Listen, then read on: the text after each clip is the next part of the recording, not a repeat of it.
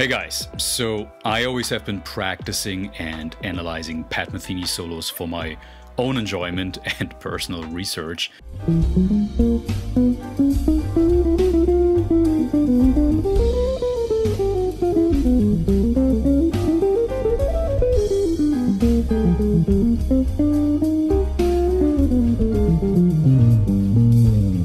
And I always have such a blast doing it, not only because I'm playing the music that I always enjoyed listening to growing up, but also because there are so many little nuances you will discover along the way that you never even thought about existed before. And what I noticed early on is that you can memorize and copy all the notes of a solo as much as you want, but if you don't have Pat's technique down to at least some degree, it obviously, just won't sound like it, right? So the last 10% of the sound will be always kind of missing. And if you are already committed to tackling and memorizing a Metheny solo, then I think you really should go that extra mile and try to copy it as accurately as possible to get the most value out of it. And I've been looking around the internet for clues on how to, demystify some of Pat's techniques. And there's great content out there, but somehow I always felt that maybe some parts are missing and I'm not getting the entire picture of what's going on. So that's why I wanted to share today some of the tricks and thoughts that I picked up over the years to make your solos sound a bit more like Metheny, or come at least a little bit closer to it. So my plan is not to make a Pat Metheny guitar channel here, but the goal is to provide you with some guidelines so that whenever you want to practice a Pat Metheny solo, it will sound a bit more authentic, I guess. And as far as I know, there are minor little details that are missing in these transcription books of his. So I will try my best to just share some of these with you right now. I will probably do more videos in the future about some specific solos of his that will go into more depth and detail. So this video should really serve just more as a prerequisite to the upcoming videos. And this is going to probably take more than one video to explain, so get ready for it. Now, one little thing I want to get out of the way is that a lot of jazz people will probably tell you, oh, you shouldn't practice these Metheny licks and you can't use them at your next gig or something. Well, yeah, obviously I'm not gonna use them, but I'm still a Metheny fan and I play guitar and I will always be a student to this craft here, and I want to know how this works and obviously demystify it. So there's nothing wrong with trying to learn and disassemble the music that you like or trying to play along to. That's the way this usually works as far as I know. And since you found this video, I assume you want to learn something in a similar way and take some inspiration from it. Now, I don't know why there's always such a taboo around this topic. Why is it commonly accepted to play Jimi Hendrix kind of style phrases, but not Metheny phrases in this world? Maybe because Pat set the bar unbelievably high. Who knows? Different discussion, I guess. So again, take inspiration from it, let it inspire you, and you can also see what's actually possible on the instrument. What you do with it is ultimately your choice, obviously. So just as a little side note here, and don't forget, it's also a ton of fun. Okay, guys. Now, most people will point out the obvious that Pat inverts the downstrokes to upstrokes in his right hand. Now, if you look at any footage of him online, you can clearly see him doing it in many situations when he also actually has the time to do it. So like when there's a simple, melodic, singable phrase going on, maybe just on one string only.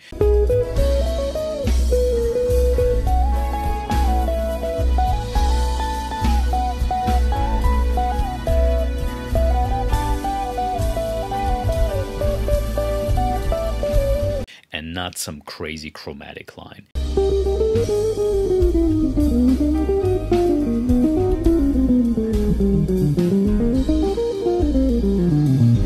And he's almost exaggerating it to get that popping sound. But what is actually happening when there are faster, busier phrases going on, when he doesn't have much time and has to switch to more, autopilot in order to catch his signature phrases?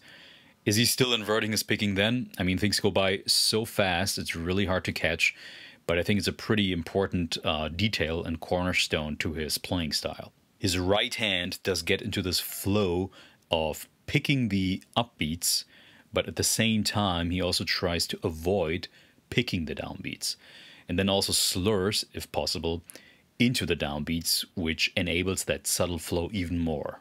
So let me show you what I mean, and let's go back to the absolute basics and strip away all the notes and just look at the rhythms first. So when we have a regular 4/4 bar filled with eighth notes, we would of course have 8 possible starting points within this grid or subdivision. Now this shouldn't be any news to anybody interested in this material here, I assume, but just in case. So there's the downbeat of 1, upbeat of 1, downbeat of 2, upbeat of 2, and so on. Cool. And your head would naturally go down, up, which, by the way, also translates on the guitar into down, up, right? So that's what you would instinctively do on the guitar and feel in your body. Now, if we invert our right hand picking directions, we would start with an upstroke, which goes against your instinct because your head would naturally go down in this moment. So this feels really awkward if you do it for the first time. Now you can see that I highlighted every upbeat now with a downstroke. And as I said earlier, Pat tries to avoid picking the downbeat if possible. So when we take that away, we're left with this. And now let's fill in the gaps by only using hammer-ons, pull-offs, and slides for the downbeats. And you will end up with this kind of formula. Now this is just an example, but you can see that the first note gets slided into and the next note is picked with a downstroke. And then we have a hammer-on, which is followed again by a downstroke, and so on. So basically only the upbeats are attacked with a downstroke and the rest is all slurred. Also, don't forget that a downstroke is naturally a little stronger and heavier than an upstroke. So this technique will automatically give the upbeat a stronger articulation, which most jazz players put a huge emphasis on anyway. They want to get that better swing feel, which is really hard to do on the guitar in the first place. But I think this technique will automatically get you into that state much faster where you are almost playing even eighth notes instead of the dotted eighth, 16th note. And on top of that, this picking technique will give you a little boost to play faster while using less energy and sounding much smoother at the same time. Now, these are just some guidelines, yeah? They are not written in stone or anything, and it's just a basic rule of thumb. But Pat is definitely able to switch to this mode when it's necessary. And you can also see other modern players inverting their picking directions here and there when it's necessary, but maybe not to the extreme as Pat does it. So before we work on some actual phrases of Pat, I would highly recommend to you starting with just a simple kind of warm-up exercise that highlights this technique or flow he could get into with his inverted picking technique. And what I usually do with students first that want to get into Pat's style is just taking a simple C major or C Ionian bebop scale and try this out first. Alternatively, you could, of course, also go through all of the scales and licks you usually play and try to see where you can invert everything. You know, you could spend a few months just practicing this little technique. Now, there definitely is some rewiring going on in the brain when you try to invert all the picking directions from licks and phrases that you are so used to playing. So that is the reason why I would start with something very simple first. Okay guys, so here we are with our first example. Yeah, so let's just take a simple C Ionian bebop scale or C major bebop scale and apply what I mentioned earlier. So instead of just playing this the regular way, everybody would do down, up, and so on. We're going to pick the first note C with an upstroke. And the next note D will be a downstroke. And the E will be an upstroke again. And then a downstroke on F. And now instead of picking the G, let's hammer into it. Yeah, so far we had up, down, hammer. And the G sharp we pick with a downstroke and slide it into A. Alright? And then another downstroke for B that hammers into the C again. Yeah, so if you put it all together, it was up, down, hammer, down, slide, down, hammer.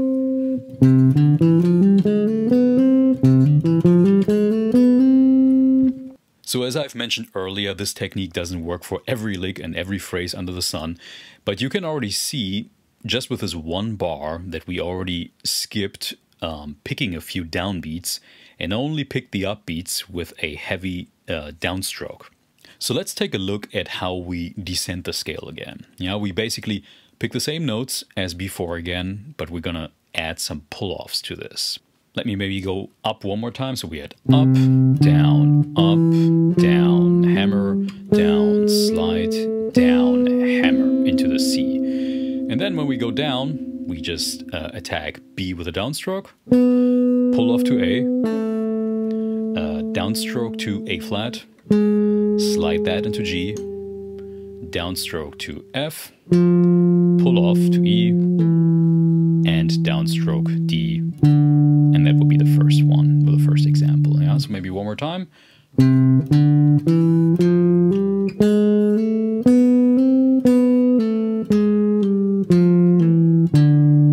Right? Try to even exaggerate maybe a right hand for now. So as you can see, there's not one upstroke in the second bar anymore. So the pattern worked really well for this part of the scale. Now what I want you to do next is to simply pull off from the D into the C when you repeat this scale and cycle. So the last note of the cycle, the D, you pick again with a downstroke and pull off into the first note C. Right? So this way we would have down, pull, down, up, down, hammer, down, slide, down, hammer, down, pull, down, slide, down, pull, down, up, and so on. Yeah, one more time maybe.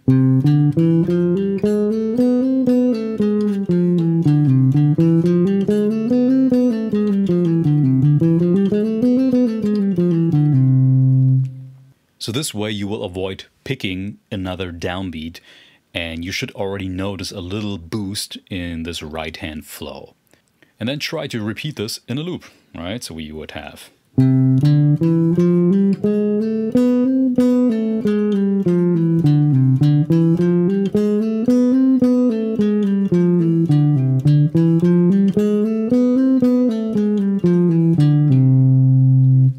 So we are only left with actually one upstroke now on the note E, which will feel in a way like a little stumbling block once you get into that flow, yeah? But this should give you really a little hint of how that flow already feels like once you're in it. If you are having trouble following the topics in this video, or you feel that you are missing some pieces to the puzzle to integrate all of this into your playing, then I would highly recommend that you check out my online courses. Sure, you can learn a lick on YouTube here and there and do some cobbling together, but if you don't have an understanding how all these pieces work together, then none of this will do or move the needle in your guitar playing, and everything will end up as a drop in the ocean. Don't be just a lifestyle guitar player who watches video after video for entertainment without ever getting anywhere, so treat your passion like a pro. At the end of the day, we all want to see real progress and know that we are on our path. And I will try my best to provide you with free content on here as much as possible. But if you are serious about evolving into a more advanced player, then I can't stress enough to you to join one of my online courses. I'll be with you every step of the way to help you finally unleash your full potential, and you can find the links in the description down below. Check out anrimaruyama.com to learn more about my online courses. Alright guys, so let's do this in one more position or in the next octave. Yeah, so everything is going to stay the same picking directions, same notes, same everything. So let's pick this C here on the 5th fret. So we're going to start with an upstroke, down D, up E, down F, hammer, down G sharp, slide, down B, hammer, down B, pull off, down A flat, slide, down F, pull off, and downstroke D. And then you're back home at the C, no? So one more time. Up, down,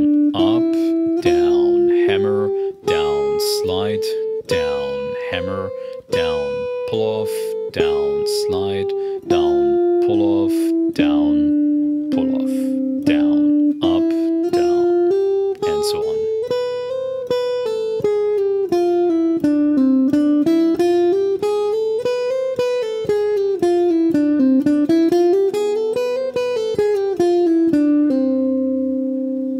Now you could also skip just the first few notes, and you don't always have to start from C.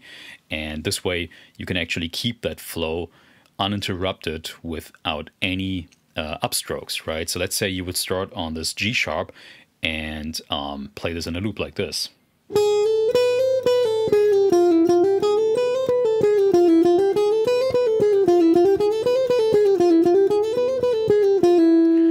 Is much more relaxed than the traditional way of doing down, up, down, up, down, up.